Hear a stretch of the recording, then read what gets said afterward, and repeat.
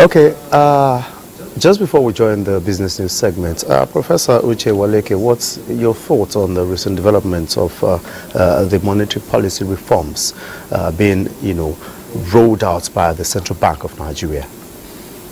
I think the decision that was taken today is very much in line with the central bank's inflation targeting objective, and of course consistent with the mandate of the central bank. The central bank thinks that by further tightening, by progressing with the tightening cycle, they'll be able to contain the stubborn elevated inflation, as well as also moderate the exchange rate. The bank also thinks that by further hiking rates, it will reduce the negative real interest rates in the economy, and thereby incentivizing foreign portfolio investment into the country. So, as I said earlier on, that's in line with the core mandate of the central bank. However, it's also important to note that or to bear in mind that only last month, the central bank, the MPC of the central bank, increased rates by MPR by as much as 400 basis points, and also increased the cash reserve requirement for commercial banks, to 45%. If I were a member of the MPC, by the way, the decision today, if you read that communique, it was either to hold or to, continue to tighten. If I were a member of the MPC, I would have voted to hold the rates this time around. Not because I am not in support of tightening. I've just said tightening is in line with the mandate of the central bank, but at least to watch the to see how the effect of the previous rate hike, has been impacting the economy before considering another rate hike. So I would have expected the MPC to have held rates this time, not to have increased by another 200 basis points, because cumulatively what we now have is 600 basis points just within 1 month, and I think it also has consequences for economic growth in particular.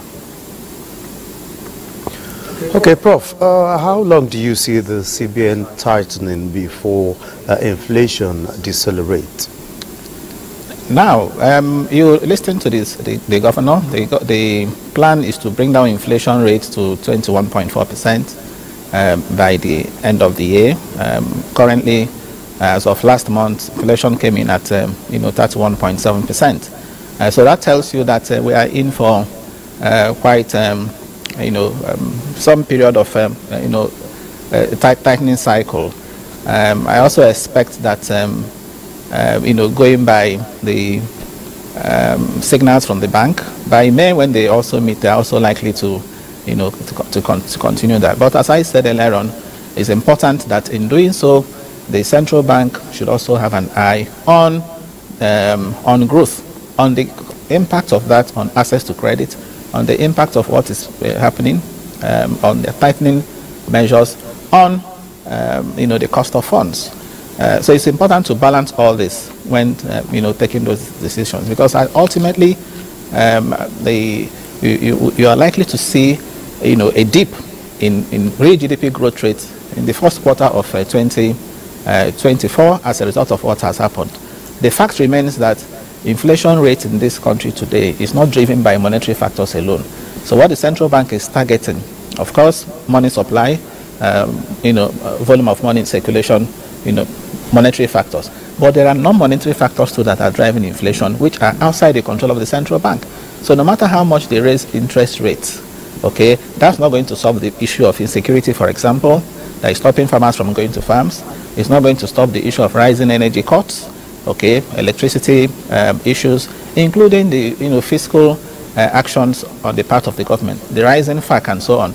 These are the issues that actually contributing to drive inflation, not necessarily the money supply aspect. So I want the central bank to also understand that, and that is also why the idea of tightening, in my view, should be measured, should be incremental, and should not be such that would have the effect of distorting the other variables that you also have in the economy. The government right now is talking about a renewed Hope Infrastructure Fund. It's talking about agri fund. It's talking about consumer credit. It's talking about student loans. All of this, okay, will be impacted negatively in a high interest rate environment. I think this point is important I make it. And I was reading that communique. In that communique, the central bank is forecasting growth rates for 2023-24 at 3.33%, whereas the government is doing 3.76%. So that tells you again that there's a disconnect. It's one economy. I don't expect Prof, to see the central bank forecast being different from that of the government. The two should actually work together to bring about macroeconomic stability. All right, many thanks, Prof.